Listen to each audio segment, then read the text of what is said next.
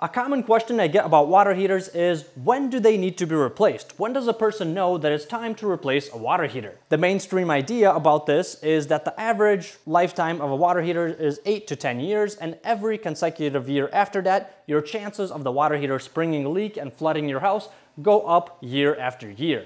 I believe that is not even close to being true. Without exaggerating, I had to have worked on at least a couple hundred of water heaters, and I've worked with guys that worked on probably thousands of them, and most of us have never even seen a water heater that flooded a basement. It's super rare.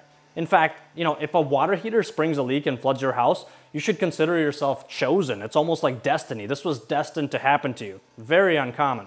And every time that I hear that an average life of a water heater is 8 to 10 years, I kind of just smile to myself, because I've worked on a lot of them, and I've seen plenty of them go over 30, 40, and even 50 years old. There's some super old water heaters out there. When people state that the average life is 8 years, no, it's not. They last a lot longer. Maybe the brand new stuff, who knows how long they will last, but I would believe it. I'm sure the new stuff is not as good as the old water heaters, but even them, I would say probably at least 15 or 20 years. But let's go over some of the reasons why people end up replacing their water heaters. Let's start with a simple one. The hot water, all of a sudden became stinky.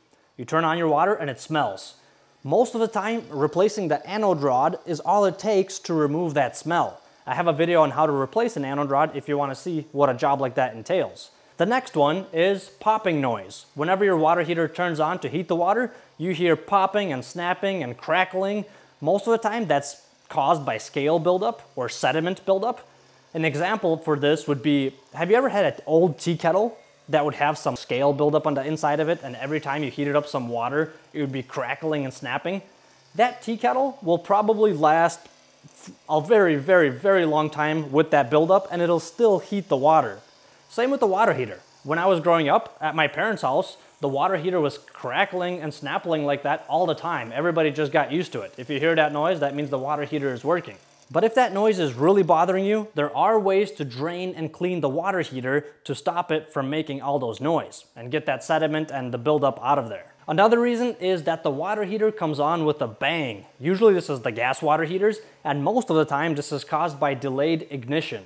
So if for some reason the gas is not being lit right away, it gives the water heater some more time. That chamber gets filled up with more gas, and when it does actually light, it's almost like a little mini explosion that goes off. So an easy solution for that is to simply take the burner out and clean it up.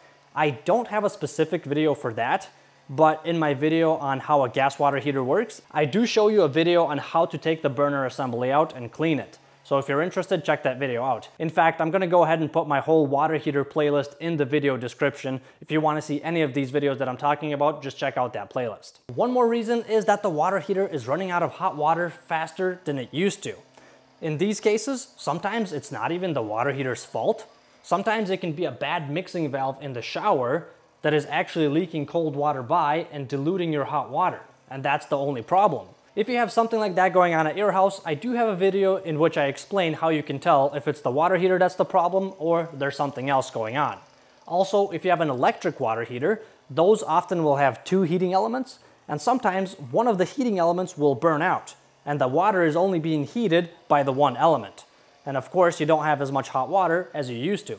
Checking those elements is pretty simple. All you need is a multimeter, and I do have a video on how to do that if you're interested. And the last reason I'm gonna touch on is the water heater is leaking. Just because there's water around your water heater doesn't necessarily mean that you have to replace it. For example, once in a while, I'll get a service call where the customer says, "Oh no, my water heater is leaking. I think I need to get it replaced. You need to come out here immediately." So I get out there, I check the water heater, and nothing's wrong with it. It's not leaking from anywhere. So I start looking around, and it turns out that the whole house humidifier that's on the furnace, that's the thing that is leaking. Or sometimes the air conditioner will be leaking water, and it'll go around the water heater, and people will think that it's actually the water heater that is bad. Other times, I've found the drain valve to be leaking, or the pressure relief valve would be leaking some water by, or even some pipes, the fittings on the pipes on top of the water heater were leaking, but the water heater itself is good. So if you see water around a water heater, that does not necessarily mean that it needs to be replaced. The only time it needs to be replaced is if the inner tank on the water heater is the one that is leaking. then unfortunately there's nothing you can do and the whole water heater needs to be replaced. And before we end this video, I do want to touch on people's fear. Like, this is probably the biggest reason why people replace a 10-year-old water heater. And the biggest reason is that somebody told them, hey, I've heard that somebody's water heater bottomed out and water just came gushing everywhere.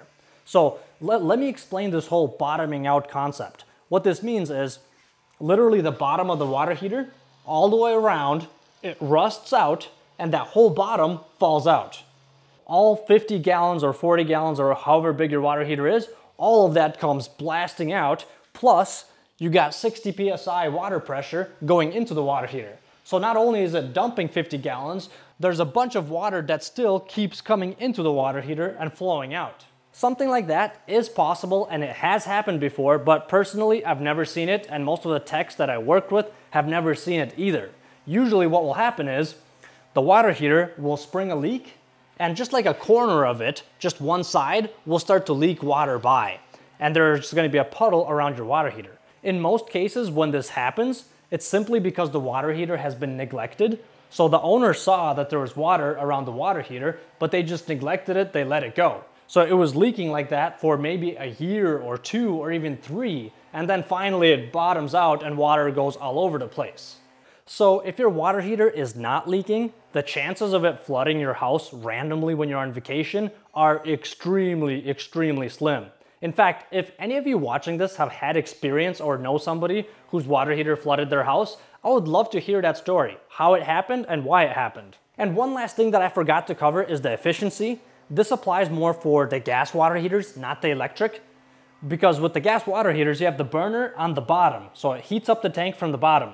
And the thing is, the older the water heater is, and it depends on the quality of your water, if you have a lot of sediment, and let's say there's 3 or 4 inches of sediment buildup on the bottom of your water heater tank, whenever your burner comes on, it has to heat through all of that sediment first before it starts to heat up that water.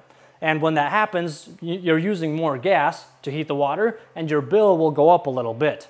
But that's it. It just goes up a little bit. The increase is not really dramatic.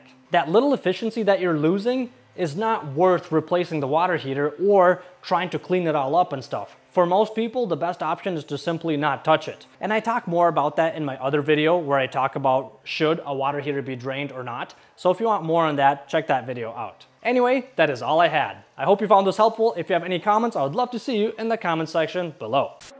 And if you made it all the way to the end of the video, I have some advice for moms and dads today. So ladies, whenever you get on a weight scale, just remember that a woman with a golden heart, nerves of steel, and an iron character is never light. And dads, if your kids decide to pursue a history degree, advise them against it. A history degree is useless. There's no future in it.